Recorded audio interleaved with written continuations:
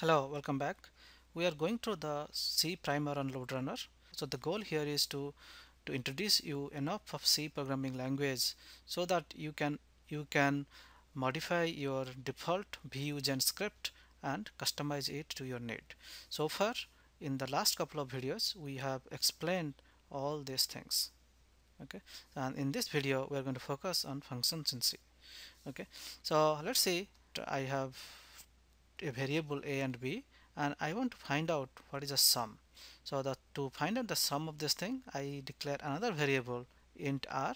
Then here I am adding it, and here I am output the result. So similarly, if I want to another two more number like c and d, okay, so again r1 is c and d, and then I am giving the output. So essentially what I am doing, I am repeating this step again and again. Okay, so here you are seeing a very simple task of one line. So same thing can be repeatable for 1000 lines. So instead of that, we can create a function, and that function is basically going to do addition operation. All right. So this function is going to do addition operation, and this will take two variable. Okay, and let's say call this variable int x and int y, and is going to return a integer data type. So this is how you are going to define a function, and then inside the function you define another variable, say int result, and then you say result equal to x plus y, and then return this result.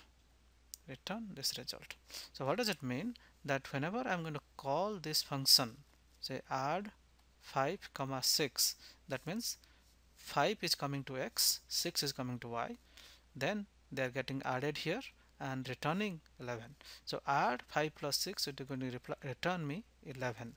Similarly, add 1 comma 2 is going to return me 3. So that means whatever the code here, I don't really need this thing anymore. I don't think need anymore. Then what I'm going to do, I'm going to create a function, and that function is name is add. And what is add? This add is going to return a integer variable. Then this add is going to take two integer variable, let's say int x comma int y. Okay, and then so this is my function, and here I will define another variable called res, and then res equal to x plus y, and then let's return that x, return that res.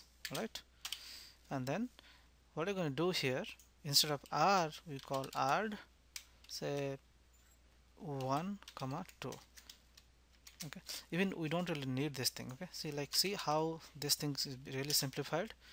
Okay, so add 1 comma 2 is going to give me the result as 3.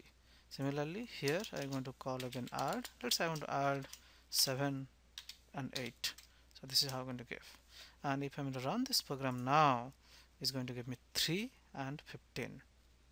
So this is how you use function to modularize your